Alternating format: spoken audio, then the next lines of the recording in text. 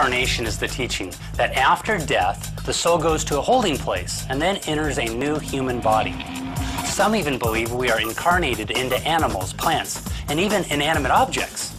This cycle continues over and over again for thousands of years until the person supposedly learns what he or she is supposed to learn. It works with karma, the idea that your past lives of goodness and badness affects the quality and the position of your next incarnation. Well, that might sound good, but it makes no sense. Think about it. If this is true, then each person had a first incarnation. That means that each person then had perfect karma, since he had no previous life in which he had done anything wrong. So if he had perfect karma and he didn't learn what he was supposed to learn during his first life, what makes you think that after hundreds, if not thousands of incarnations with accumulated bad karma, that he's now going to be able to achieve the perfect state of union with this divine consciousness? And then there's the issue of final authority. When it's time to reincarnate, who or what is the cosmic authoritative figure that gets to decide whether or not you've been good or bad?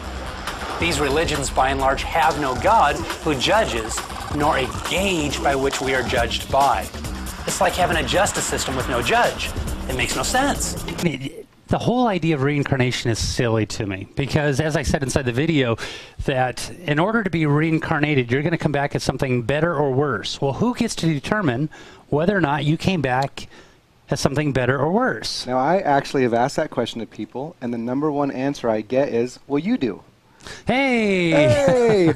And so then I ask, well, so what's... There's no wrong answer then. Right. I mean, that shows the ridiculousness of it. So I'm going to come back as a celebrity or as a president or as a king or as a lion. I mean, these are the things that I want to come back as, right?